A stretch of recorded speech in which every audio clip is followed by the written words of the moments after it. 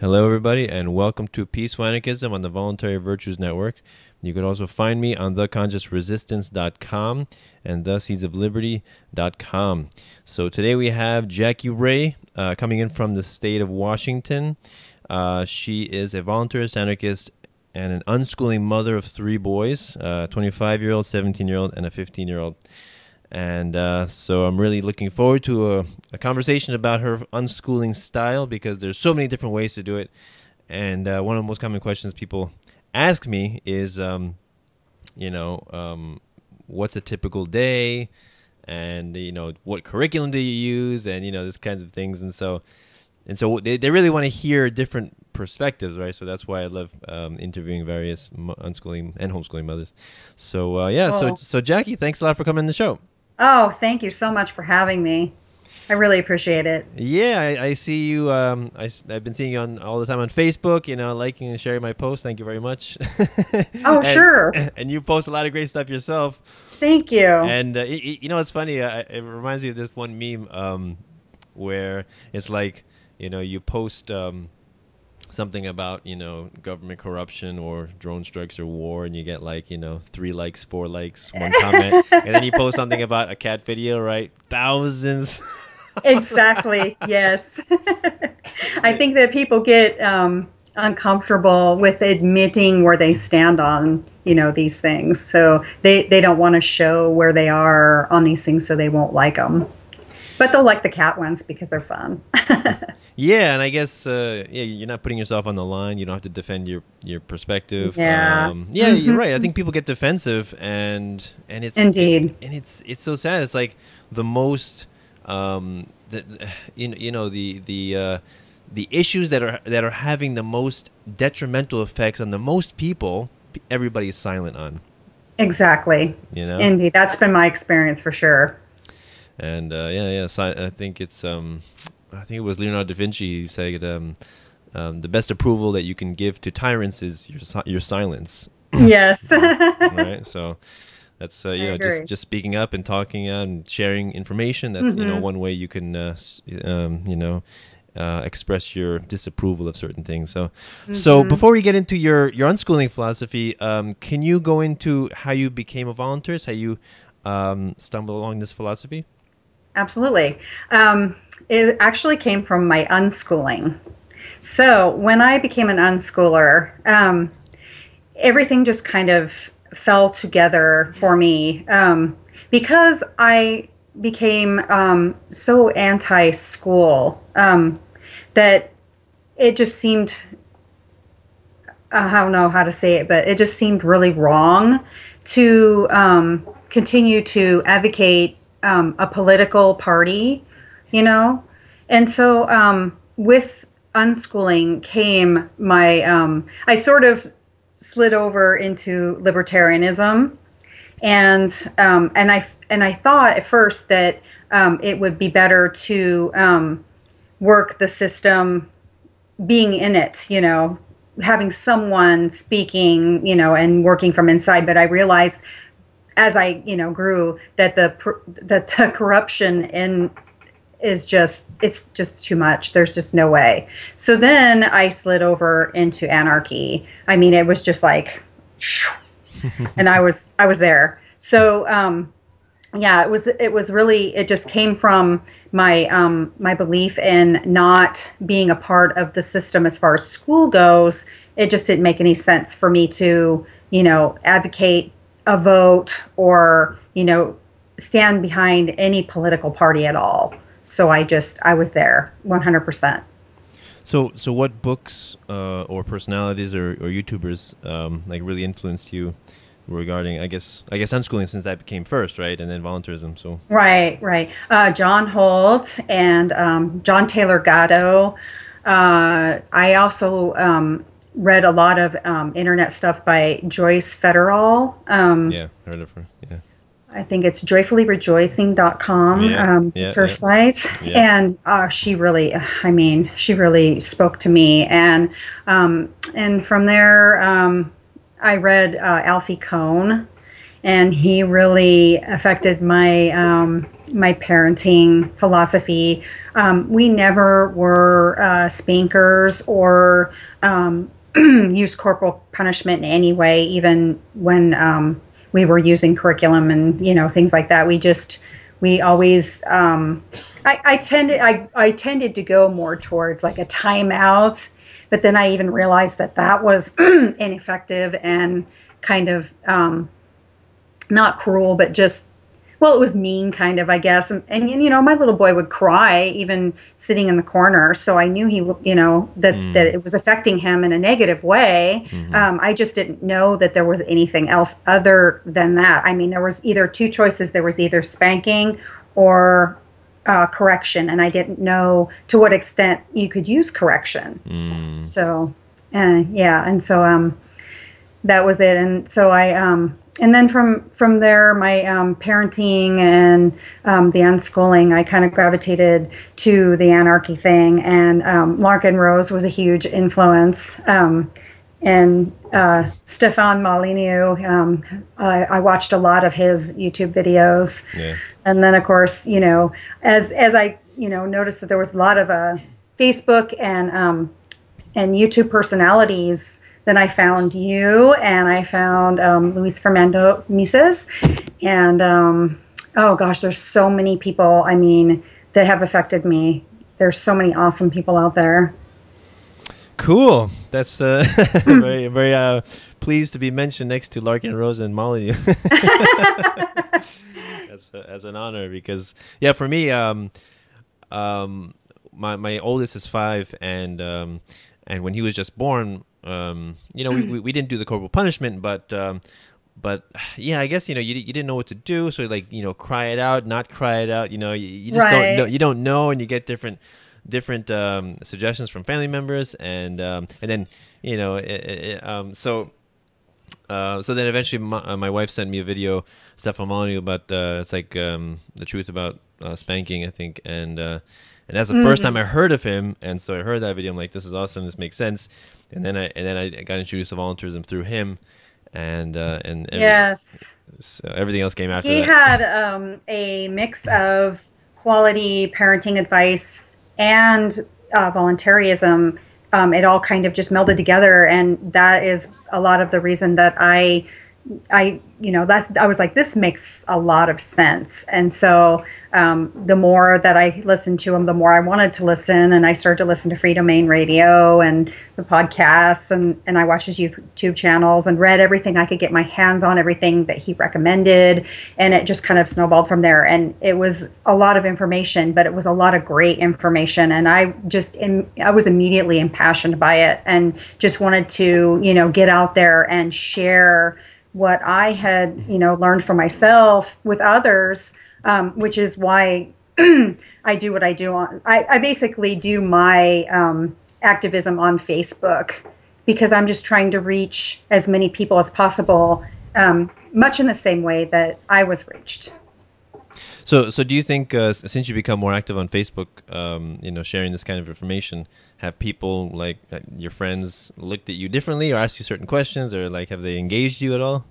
Absolutely. I've actually lost more relationships than I've gained. Isn't that amazing?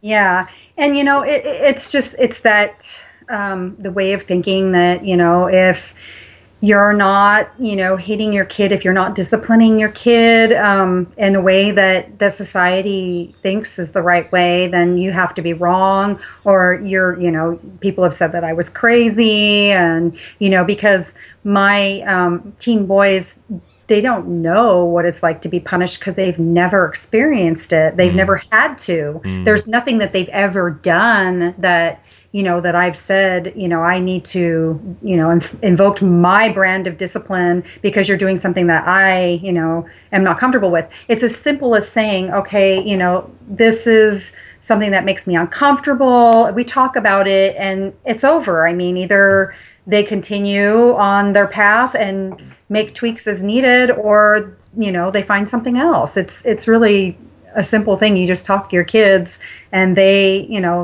they'll respect you and they'll listen. They'll hear you out. Yeah. It's almost like our message is like, communication, love, trust, peace, things like that. Nothing what I consider revolutionary, but apparently to some people it is. Uh-huh. Treat your kid as an equal, right, rather than as an inferior, like, Right. Right.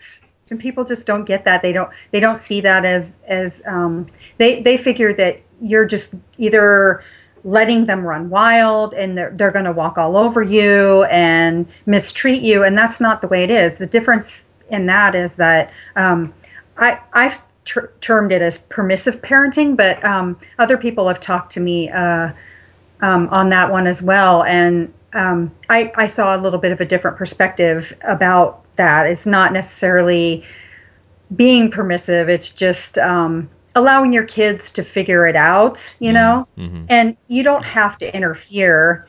You can if it gets to a place where it's uncomfortable, but you can let them suffer a natural consequence, if it's Mm-hmm. something that's, yes, I want to keep them safe and, away from dangerous things, but there are dangerous things out there. My son is driving now and, he's out there on the roads, and every day when he leaves, I'm not scared, but I do think about, his safety when he leaves. And I always, encourage him to be careful and not to text while he's driving and things like that. So, you just got to talk to him and let him know that you care. You can't just say, well, I'm afraid to offend them. I'm afraid to say something to them that will make them angry or upset with me. That's where that disconnect comes in, and you start to see the rebellion and, okay, you don't care, I don't care either kind of behaviors arising. Yeah. Like, we were talking before how I think that trust is one of the most important things you can establish with your kid. It's like, people think, no, it's more important that they learn this. They have to learn history. They have to learn math. They have to learn respect. Well, yeah. None of that matters if they don't trust you, right? Exactly. Nothing that you say, they're going to take. Maybe they'll give you a nod, they give you a nod, and then when they leave, they're going to just do whatever they want to do behind your back. But if they trust you and they want to talk to you about sensitive issues, you can't get any better than that. Yes. And, my kids are at that age where, sex is coming up a lot, and, there's girlfriends and, I just want them to be safe and protected. And, that's all that matters to me. It doesn't really matter to me, what else happens. It's just, I want them to be safe and protected. That is the bottom line when it comes to it. Yeah, and I guess especially parents with daughters, because the daughter has so much more to invest in if she does get pregnant. And yes, absolutely. And I see that in myself. Like when my daughter's older, I want to, I want her to feel comfortable with me or with my wife. That she can talk about those things. But yeah, it's definitely really scary. Like you said, like the way I describe peaceful parenting is like. We protect our kids from serious harm. Like you wouldn't let your kid run in the street. You wouldn't let them walk off a cliff. Right. Serious stuff. But there's stuff. There's like you said, natural consequences in life that happen and that are great learning tools. Like for example, falling off a bike. Right. You only learn how to ride a bike by falling. Right. You only you only learn about. To respect fire by teaching kids about matches, and maybe they get burned once or twice, and they're like, all right, I gotta be careful around a fire, or even knives, A lot of parents are overly protective about knives in their kids, and I've been meeting a lot of unschooling parents that give knives to their kids. I like outdoor stuff, and it really, to most people, I could see that as being shocking, but they're getting them used to it and having them respect potentially dangerous things. Absolutely. We're a hunting family, so we have lots of knives, lots of guns, So my kids have been around that stuff since really young, and they've been taught. All the safety measures, and they've taken safety classes in order to get the permits that the government requires, And so they definitely have been around it, and they know. So a lot of people probably think that we're crazy or, dangerous because we have, guns and knives and our kids have been around them. But I think it's important that people distinguish the difference between having those things in your home and just, just having them versus getting in there with your kids and, showing them what to do, what not to do, and all the safety precautions that need to be taken when you're handling them. Have you been approached by people like when your kids are either with knives or guns, and they like scold you as a parent for allowing your children to have that? I personally haven't. I'm not really into it as much as the rest of my family is. Okay. So typically when they go out, I don't go with them because I'm not into the hunting thing. Okay. Targets and shooting at other things, that's entirely different. But Okay. I'm not into the going out and hunting the animals type of thing. So I haven't personally, and I think that most of the people around here, a lot of them are also into it. Cool. That helps. Yeah, it's an area, just this little town that we're in particular, that is more hunting centric, more gun friendly. If you wander outside of this town and you go north a little bit, there's the state capital is more liberal, and that's where you would find people that would be upset about the gun issue. Right. So can you go into a little bit about your unschooling philosophy and if you have a curriculum or not? Although I can gather, but no. If you can explain what your approach is to that, and Sure. We just basically have centered everything that we do around our children's interests. And so there has been a lot of traveling, exploring, hiking, a lot of outdoorsman type things. My kids like to ride motorcycles, quads, wow. Like I said, the shooting thing, boats, fishing, hiking, adventure type stuff. Also, my youngest son is into computers, so he just built his own gaming system from the bottom up. Wow. It took him about 2 days. So apparently he pretty much knew what he was doing with a little bit of dad's help. Wow. So yeah, it's basically just, asking the kids, what do you guys want to do? And in the early days, it was a lot of art stuff, craft stuff, hands-on stuff. They built stuff. They created their own skate park in my backyard. They built their own skateboard ramp. Wow. And cool. Yeah, so they're into building. I mean, they know how to do a lot of real world things versus, I mean, even music, guitars and drums. We've had it all. We've done a lot of things, and it's been a lot of fun. And so no, there's no sitting down at the table with a book unless that's something that they're interested in. I mean, there's been books, of course, things that they're into that they want to learn about. And if that's the only way to obtain the information, they'll go to a book. But I think they're a lot more hands-on, and they like to get their hands into what they're doing. And so like I said, they built a chicken coop, and they helped build on to our home. We have a family room that they helped build, and nice. Like I said, cars. There's no taking our cars to an auto shop. If they can fix it, they're going to fix it themselves, and it's not going to just be one person out there. They're all going to get out there and get in there and wow. and fix it. Yeah. So there's just, the entire world is out there, and you can learn from anything and everything. And I just been very proactive about making sure that they are learning skills that they can use in their lives from an entrepreneurial perspective. Like I said, our family works in, we have a small business and everybody in the family works in it. So everybody has a job to do from that perspective.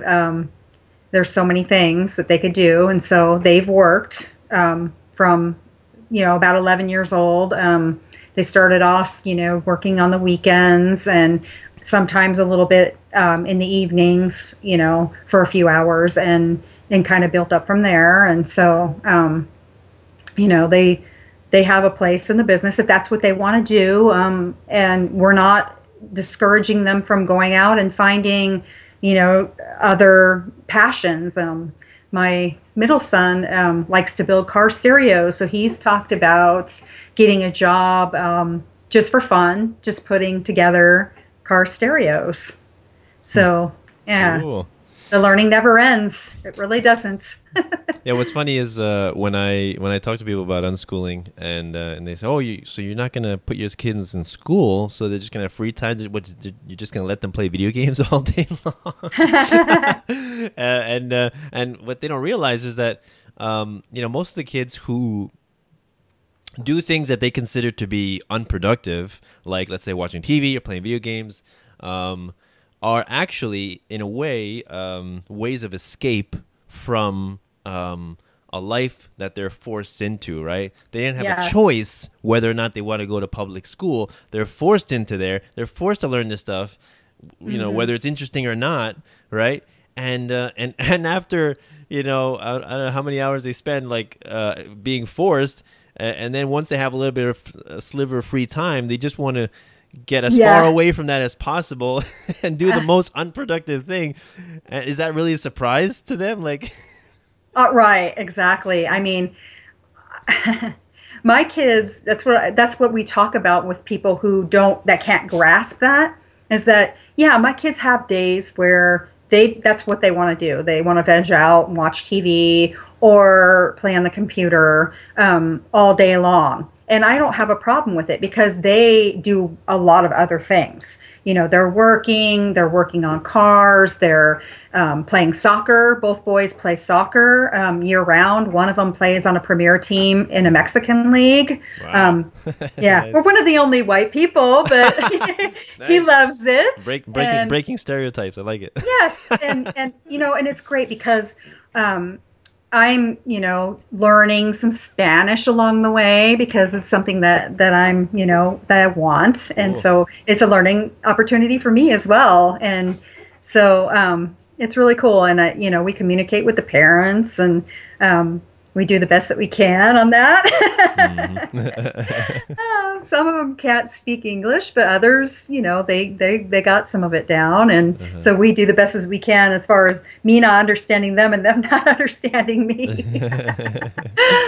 But they play soccer and they have other interests other than watching TV or video games. So I've never worried, not for 1 minute, about them just wasting away in front of the TV or, on games because, there's just so much other stuff going on all the time that it just is not, it wasn't ever a concern at all.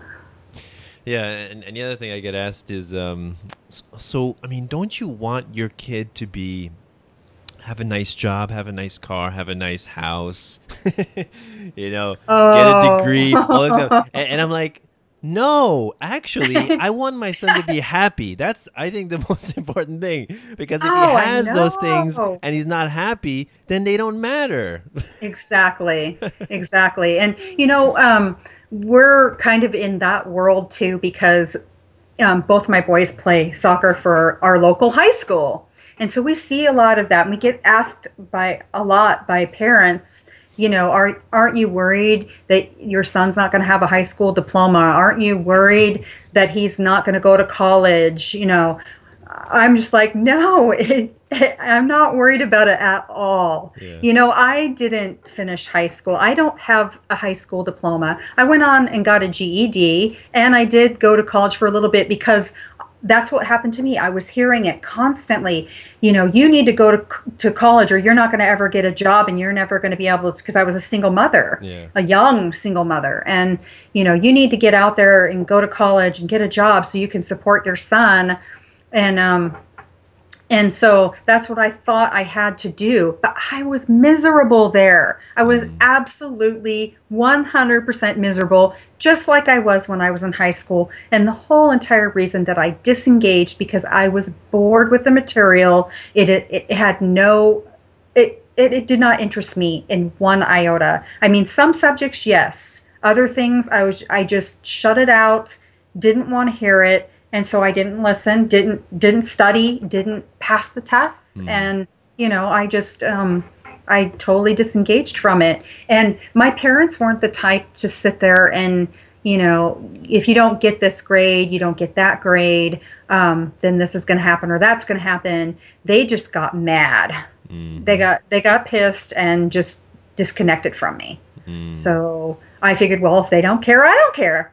And that's what happened, And even if they did care, I think it would have come from a negative place. Right. So then I would have still disconnected anyway, And that is really a big problem, I think, in the parent-child connection and what expectations are of them as far as their education goes. Yeah. The other thing I like to point out to people when they say, don't you want your kids to get an education? What do you talk about? You're not going to send them to school. And I say, well, I mean, I think when you're forced to learn something against your will, you can't call it education, right? Education is voluntary. You learn something that you want to learn. If you're forced to learn it, that's called indoctrination, right? It's a little bit different. Absolutely. So we should get agree. We should get definitions down first. Yes. I wrote a book, or not a book, an article called "Learning and Living Are Inseparable." And like you said, if you're living, you're learning. It's not confined to classrooms and a desk and a teacher writing on a chalkboard. Right, exactly. Yeah, that's really important. It's a really important distinction, I think, that needs to be made as far as learning and education. I mean, living and learning are synonymous. I think they go together, and you can't do one without the other. It just doesn't happen. No, definitely not. So, yeah, and I've the most valuable things that I learned in high school were stuff that I was interested outside of high school. Yes, all the books and all, like, I'm into chess and piano, so all that stuff was outside of high school, and all the books on physics, cosmology, astronomy, and holistic medicine. All that stuff was outside of philosophy, Eastern, all that stuff. Yes. Nobody in high school told me to read this book or you're going to be tested on it. No, it's because I wanted to read it. Exactly. Yes, and it was things that interested you outside of what the school decided you needed to know to be able to live in the world. And these kids, they go until they're 18, and then they're expected to know what they're going to do with their lives. The minute they're 18, their parents are ready to send them out the door into the world. And, they're so not ready. Yeah. I mean, you see it all the time. They're not there. Oh, yeah. Yeah, they're not being equipped with the tools at all. And the thing is, I don't think you can, like all these central planners, they try to, like you say, equip kids with the tools, but they can't, because they don't know what the future is. Nobody knows what the future is. How do you know what our kids are going to need in 20 years? Nobody does. And it's like I tell people who send their kids to public school, I'm like, imagine 20 years ago when the internet was just getting started, parents had an idea. This is what you're going to need to know in 20 years. Exactly. Because this is what, if you want to get a job, how many of them could have predicted Google, Wikipedia, YouTube, There's any no of that? way. How many of them could have predicted that? And how much that has transformed our lives and changed everything, Indeed. And it's just amazing how these people, they think they know what people need 20 years into the future. What the hell? You don't even know what you need next week or next month.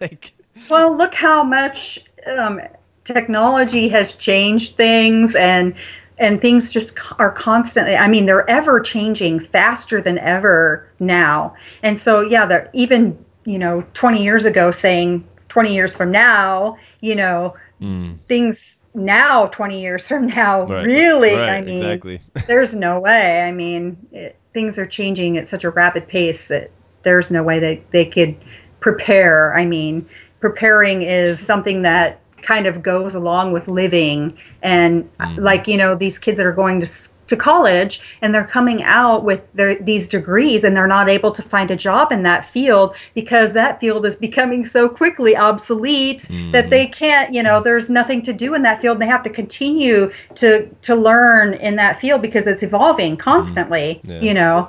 So, you know, one of my favorite videos I saw. Do you follow Peter Schiff at all? He's a gold, silver guy. Oh yeah, yeah. Okay, so he did a video down in New Orleans, and he was interviewing different people working, like, you know, people working in like the taxi cabs, bouncers, you know, street vendors, and he asked each one of them, "Did you go to college?" "Yes." "What's your degree?" And they're like, business or liberal arts or women's studies or medieval history. "How much debt are you in?" $50,000. Oh my God. And there's street vendors and bouncers, and it's so sad. Very. And that's what we're preparing. That's what we're preparing our kids for. It's like we're just preparing them to go into debt. You know, that's all.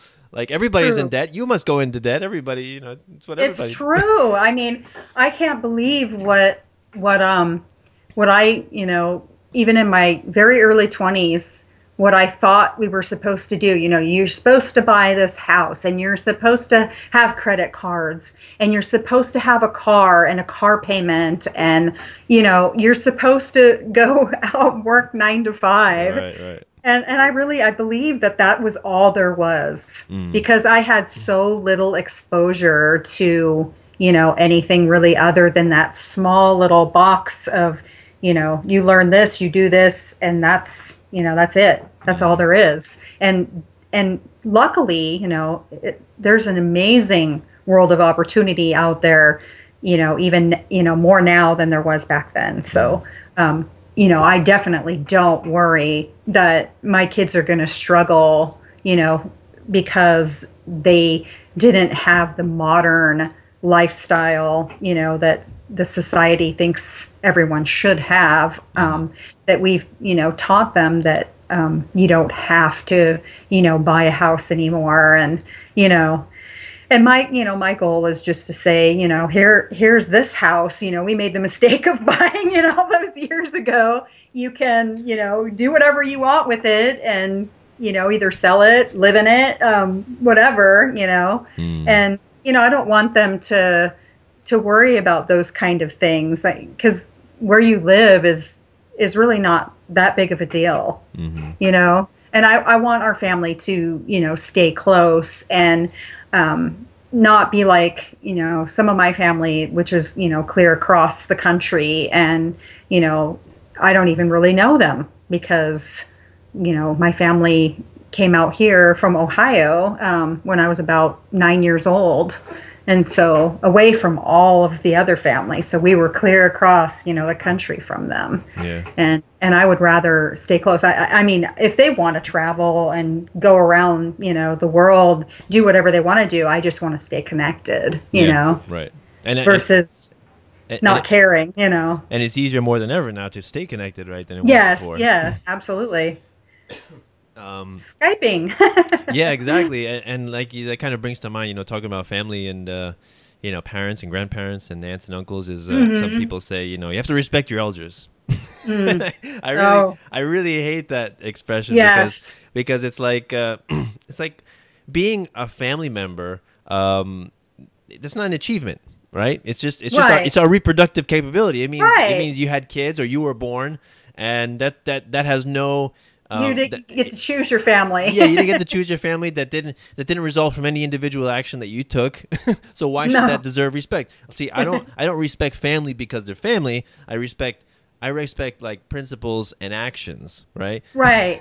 If they've earned that title, then yeah, then absolutely. But if, like, you know, in my family, there's been a lot of, you know, struggles, and like with my brother, and so there's been this estrangement, and, you know, you can only do what you can do, and I'm not gonna force a relationship that, you know, doesn't want to be, you know what I mean? No, no, yeah, yeah, definitely, you definitely can. I mean, I don't want to create enemies.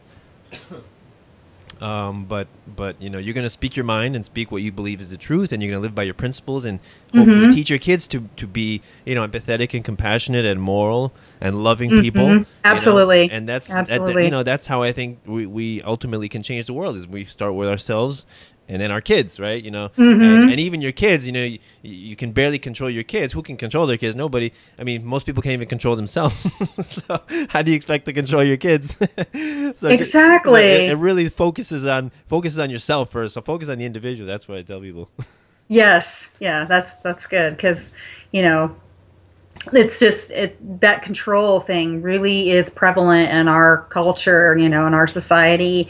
As as parents, it's like you come from a place of fear, and you think that if you can't get your kids in line, with what society says is the way your kids should be, as far as like respecting the elders, and um, you know just it's just there's so much. It's crazy. I mean, to think of what all the kids, are young people especially, are focused on as being nasty and out of control, and Mm. just and it's because the adults out there are not giving them respect. They're not modeling respect. And when there is respect, it's fake. And Yeah. you can tell it's not genuine. It's fake. And they can see that a mile away. Young people can read that, and they know, Mm. and, they're just going to say, well, F you, Yeah. you Yeah. Yeah. know, and Yeah. it's not, it's because they're not getting real, genuine interaction. They're not given, that real respect that they deserve. So, if they're not given it, how are they going to give it Right. themselves? Yeah. So, so my kids are 5 and 3, right? And Hmm. when people see me interact with them, they see that yeah, I don't I'm not gonna say I don't yell. I try not to yell, because it's like some things get passed down from your parents, and you just like Right. it's like you see you're a mirror of your parents, and I'm like, I gotta Uh-huh. constantly catch myself, calm down, lower your voice. You don't want them to yell, so then you don't yell, right? Like you Uh-huh. said, you got to be a good example, right? So I'm always trying to calm down and talk to them calmly, and explain things like why you're unhappy about something, and just talk to them, right?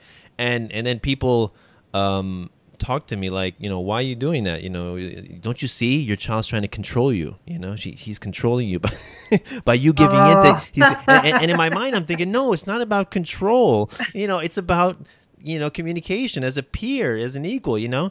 Um, and I think I heard somebody said that you treat your children like you would like a guest in your house, like a neighbor. Like your neighbor drops something on the floor, you're not going to yell at your guest or your neighbor, Right. right? Right. It's the same thing with, your spouse or your partner.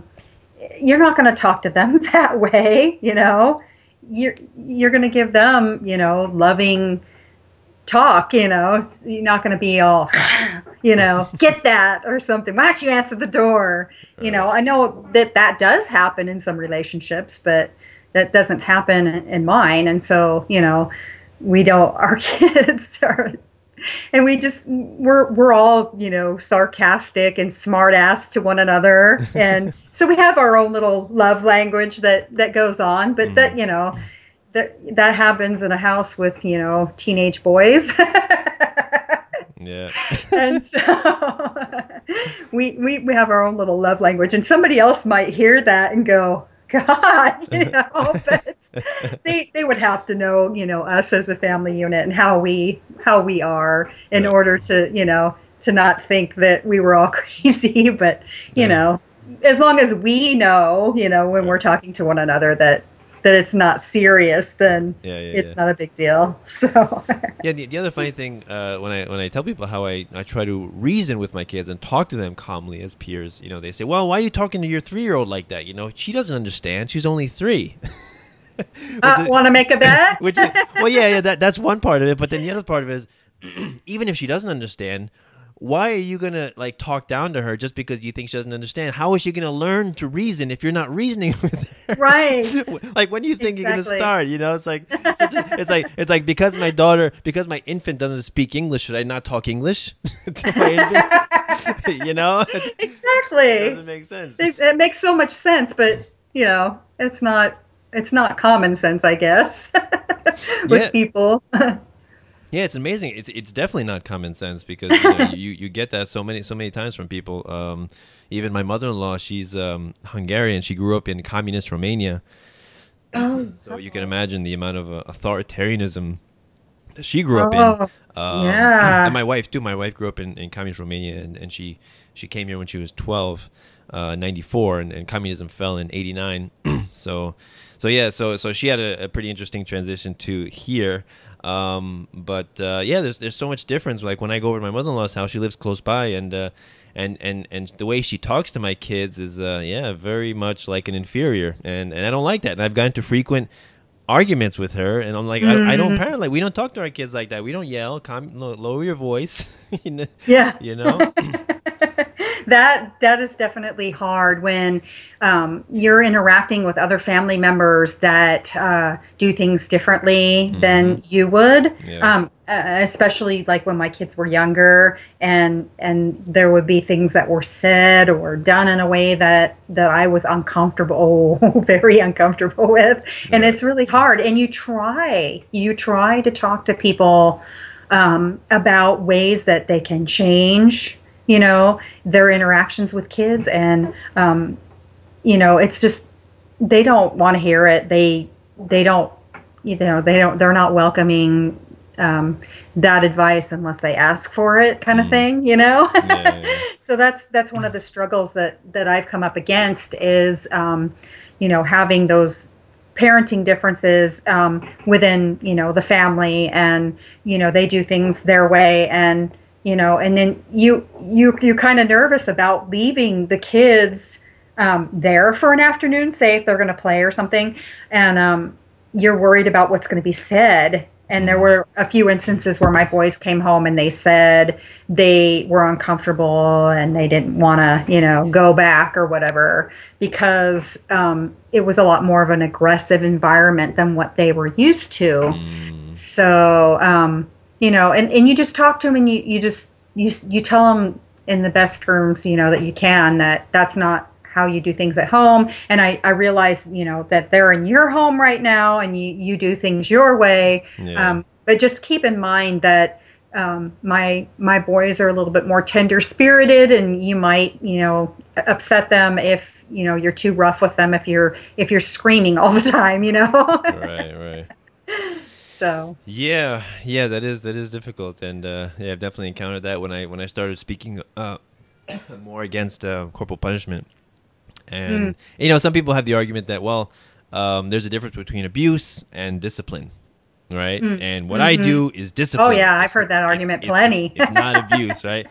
And I mean, I guess you can say, some people say, well, when I hit my kid, I do it out of love, and I'm calm, and I'm not angry. I'm like, well, even if you're hitting your kid out of love, you're still establishing that you're the authority and you're the superior, and they're the subject, right? And, so And you're bigger than them, and Yeah. everything. right. There's always the imbalance of power, and my goal is always to get rid of that power differential, because yeah, like you said, I'm bigger, taller, stronger, and that doesn't make me right.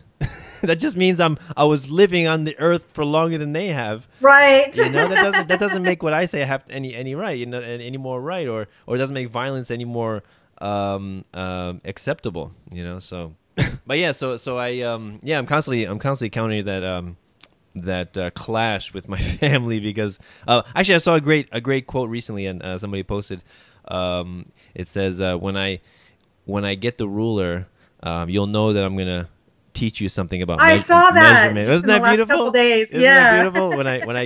When I get the belt, it means I'm getting dressed. when I lift Right. when I lift my arm, it means I'm gonna hug you. So Not hit you. right. Like we have all these expectations that because our parents and grandparents parented a certain way, that we have to parent exactly the same.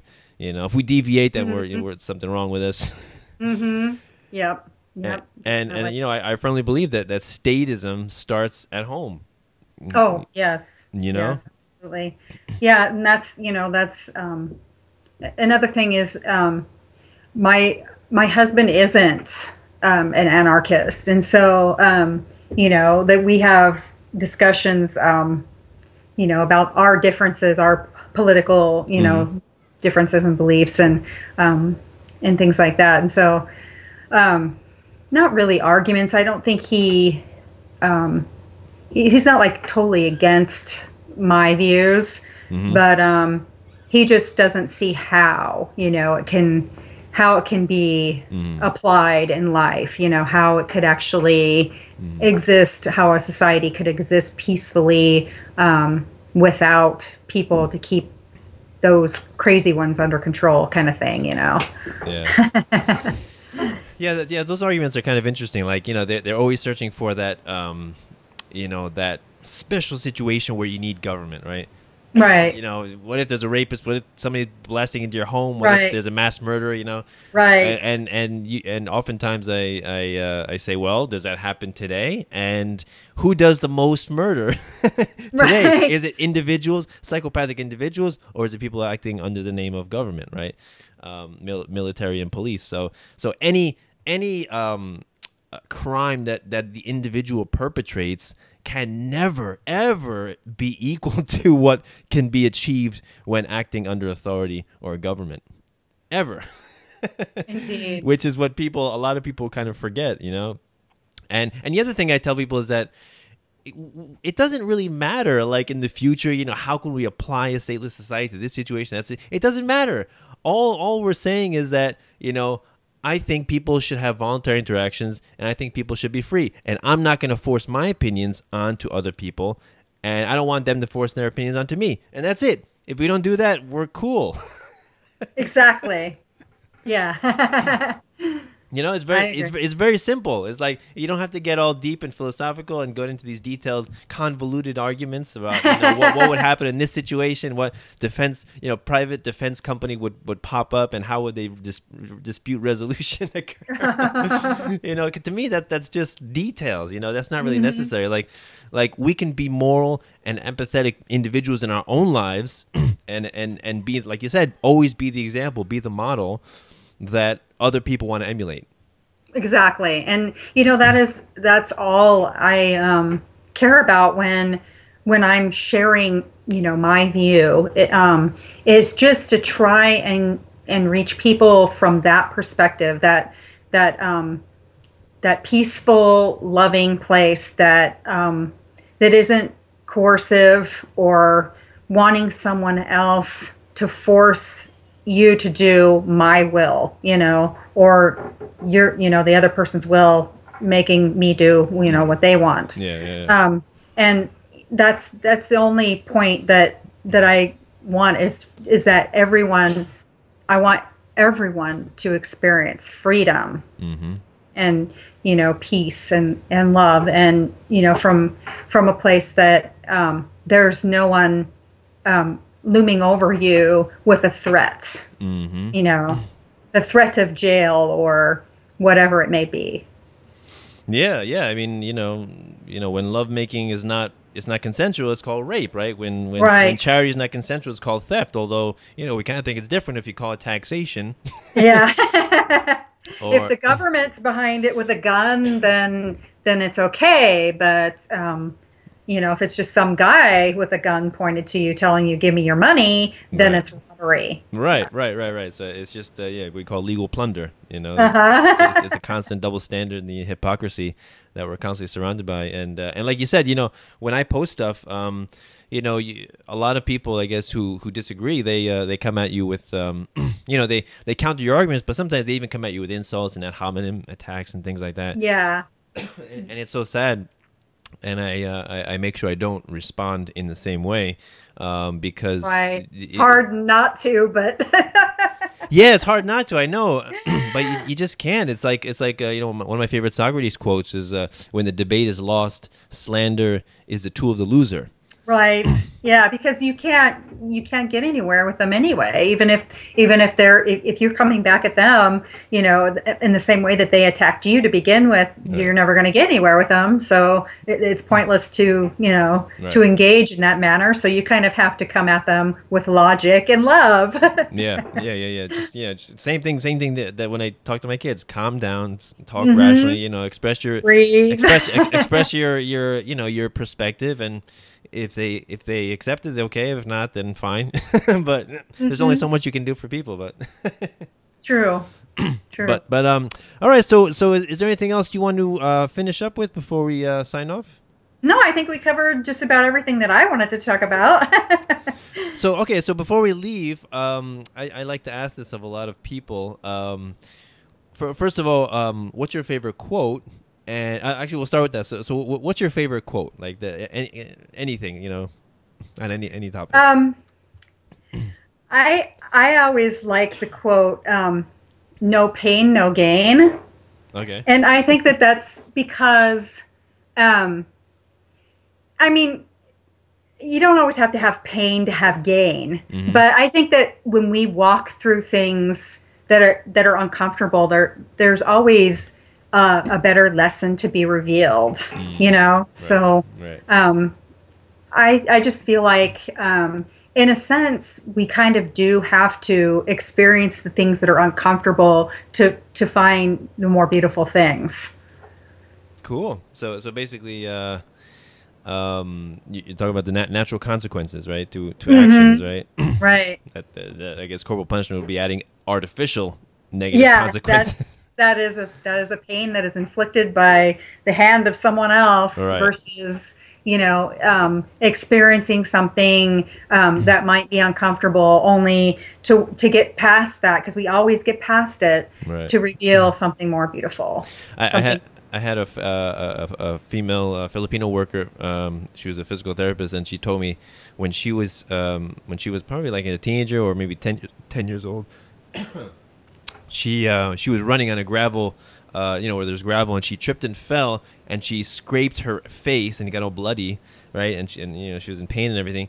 And then when she got home, her parents got mad at her and was, I guess, I don't know if they hit her. They probably did hit her for saying that you're a girl and you have to take care of your face. Oh, Can wow. you imagine? Wow. So talk about adding additional shame and Yeah. unnecessary negative Out of something consequences. that you can't control. Right, it's like she wanted to fall, right? Right. That's insane. or like hitting your child for burning their hand on the stove. Right. It's so stupid.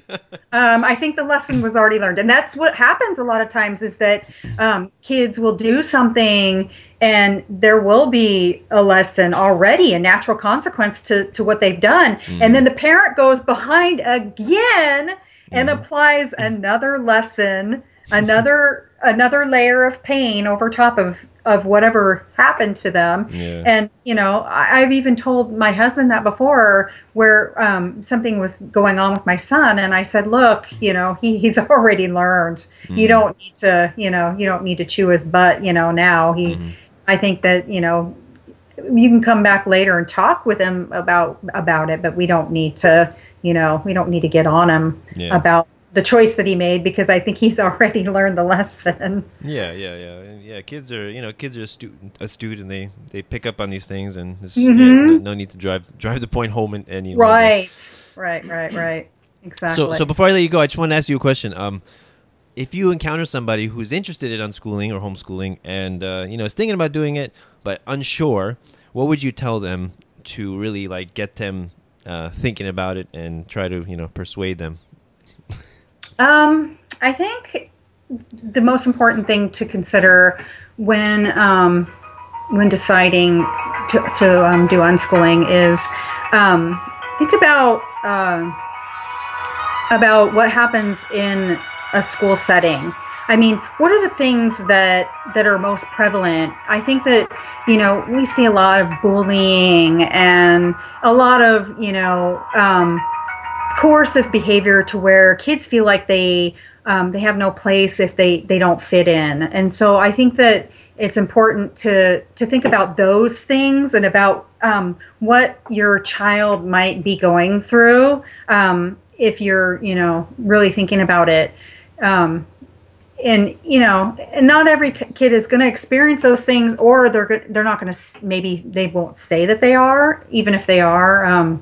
But even for parents who haven't even had their child in a school setting, those are the things that I thought about when I was really, thinking about it, even from day one, like when they were 4 years old or whatever. I was thinking about what I saw others experience in school, like on the bus, at the playground, at the bus stop, all those places, the things that were said. And, kids can be so mean, and, they're going to experience those things out in the world anyway. But I think that it comes from teachers and, and in the classroom, it seems like it's unbearable anymore. And, and I've heard a lot of people talking about personal experiences and how, they don't really have any friends and they just go through the motions every day. And that's something that you don't want your kids just to go through the motions every day, and you want them to experience the things that they love every day. Right. Yeah. I saw a great meme related to that, which said, you see a picture of a classroom and it says, forced association is not socialization. Right. It's not. Right. And people say, well, they might get bullied, they might get picked on, but that's the real world, and they gotta deal with it. They gotta get, it's like, well, it's not a natural situation. They're forced to be there. That's not the real world. Right. In the real world, they can choose to dissociate. Right. Yes. And I think that's the biggest thing to consider when you're considering unschooling or homeschooling even is just think about that forced association and your experiences with it. And even if you had this great, wonderful, 100% positive experience yourself, not every kid is going to have that experience. And even if you had the worst experience, you have to kind of put yourself in the middle of both spectrums and figure out what you want, for your kids. And for me, it was a no-brainer. I was like, well, that's it. I'm not, and then I let them decide as they got older, whether or not they wanted to stay home or go. And, they had a lot of friends that were in the system. And so they were, they were around kids and stuff. So they knew what was going on there. And so they decided for themselves that they didn't want that. So. Yeah, and I'll just say this before we end that my 3-year-old, so they watched some cartoons on their iPads and iPod, and there's a lot of cartoons that depict going to school. It's really amazing how much they inject that into cartoons for kids, Right. Oh yeah. And my son kind of understands how it's not realistic, and I keep asking, do you want to go to school? And my son says no. He's 5 years old, right? And then my daughter, she's like, yeah, I want to go to school. and I said, why? She's like, it's fun. And then my son, they only make it look fun. yeah. And then my son was like, no, Serena, you can't play iPod. You can't go outside. You can't go to the park. You can't, you can't do all this stuff that you want to do. He's got it figured out. That's great. So it's important to explain to them how it really is, and it's not just Right. funny games. You have to sit down. And my son's like, you have to sit down. You have to listen to the teacher. You have to write things down and read things. Yeah. So and you can't see mommy and daddy. Oh yeah, so it's very important. You can't play when you want to. You have to do it when they tell you to. Right. And it's not for a very long period of time, from what I understand. Yeah. So it's important to get that done in the beginning. So well, thank you very much, Jackie. It was a wonderful conversation. Yes, thank you so much for having me. I'm honored. No problem. Really appreciate getting different perspectives on unschooling. I think it helps a lot of families who are considering it. So we need more and more. We need more and more families, parents speaking out about it to Definitely. to help them feel more comfortable with the idea. So Very good. Thank you very much. So if anybody wants to help out my show, you can donate through PayPal, Bitcoin, or Patreon. The links are in the description to the video. So thank you very much, everyone, for listening. This is Peaceful Anarchism on the Voluntary Virtues Network, and theseedsofliberty.com and theconsciousresistance.com. Wishing everyone have a wonderful day. Take care. Bye.